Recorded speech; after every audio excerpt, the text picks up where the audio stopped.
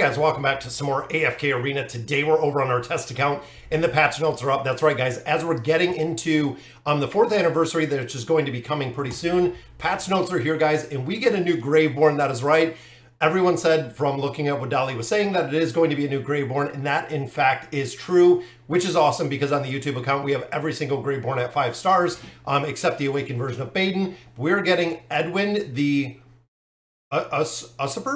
Usurper. Again, pronunciation not really my thing, but Edwin is who we are getting, guys. So very cool. There is a little snapshot of him over in, I believe, Dolly's corner. That is kind of the shaded version with the question mark. So we're gonna have to wait and see exactly what he can, what he looks like. I tried to find a couple pictures of him and could not find it.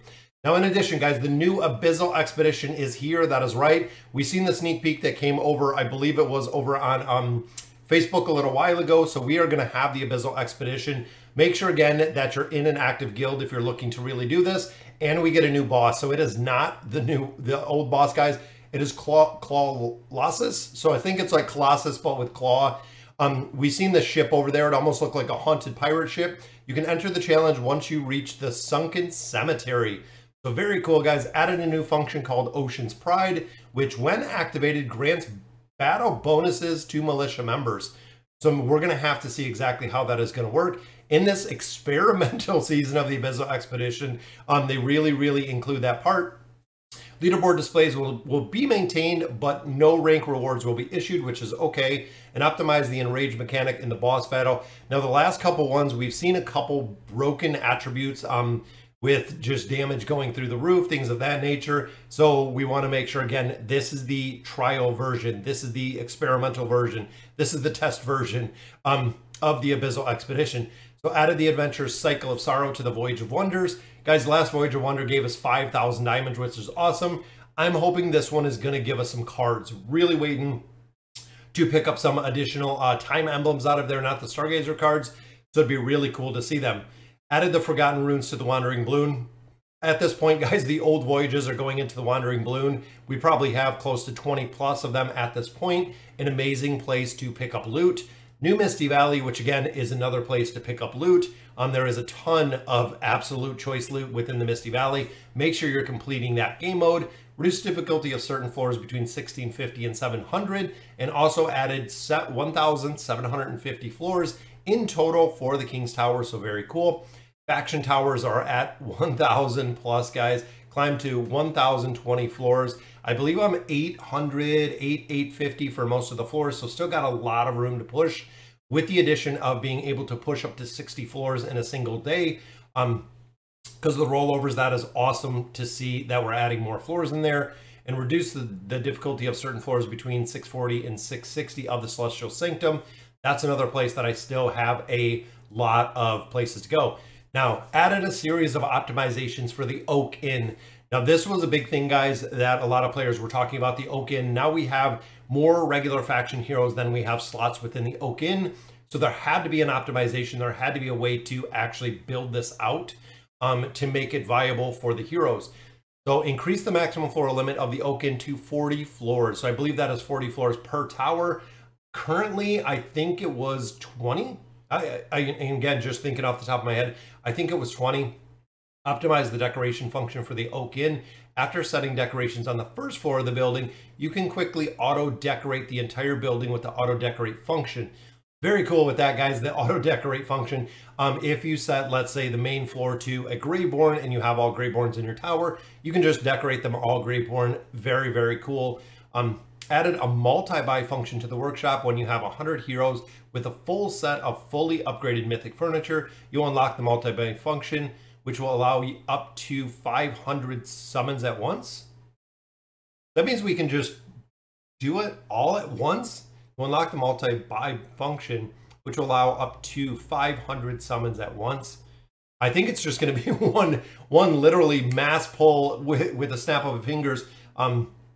That you're going to be able to just go in there, which is awesome, because if you're sitting on, let's say, 100,000 poke coins, and then some of my accounts I do because we are waiting for the new hero to come, that's going to be awesome for this multi-buy function. If we have, when you have 100 heroes with fully, that's a lot, guys. We're gonna have to check out exactly what that looks like. Not sure if I'm gonna have it over on the test server, but definitely on the YouTube we'll be able to have it. Optimize the upgrade mythic furniture function. When the upgrade requirements are met, you'll be able to upgrade all heroes with the rapid strength function or upgrade a specific furniture type in a hero's room. Yeah, we're gonna have to check that out as well. Optimize the stargazing mechanic of the Stargazer. When there are fewer than 10 Stargazer cards, diamonds can be used to make up the shortfall to complete 10 draws.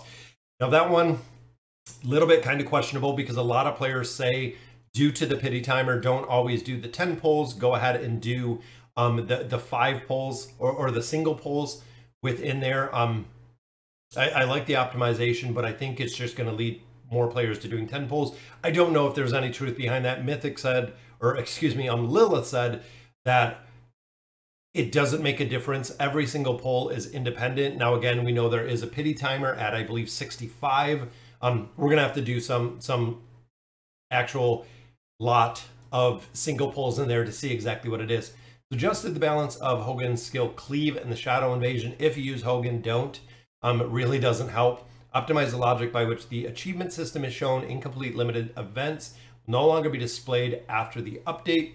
Optimize the personalization interface, and then a couple game adjustments. With Palmer, fixed an issue that was preventing skill effects from playing normal in certain circumstances. Mulan fixed an issue that was preventing skill from being played normal.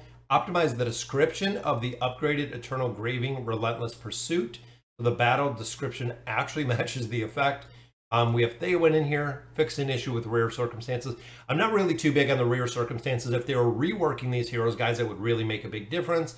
Morale, extreme circumstances, the energy recovery granted to surrounding allies was wrong.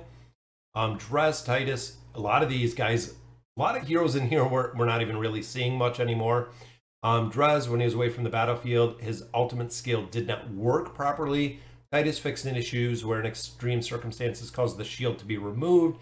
Olgath fixed an issue that certain extreme circumstances wrongly interrupted the ultimate. And then, of course, the Polar Beast fixed an issue in certain extreme circumstances. And, of course, they don't tell us what these extreme circumstances are. That the Tundra Freeze was triggered wrongly. So overall, guys, a couple minor changes to a few heroes. Big thing, of course, is the Mythic Furniture. I want to see exactly what that is.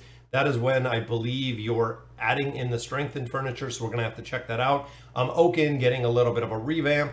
Also some additional floors to the King's Tower and also the faction towers and everything else. Misty Valley is up. New Voyage of Wonder. Then, of course, the big thing, guys, the Abyssal Expedition and the new Graveborn hero, Edwin. All right, guys, so that'll do it for our patch notes. Let me know in the comments what you guys think. And as always, thank you guys for watching.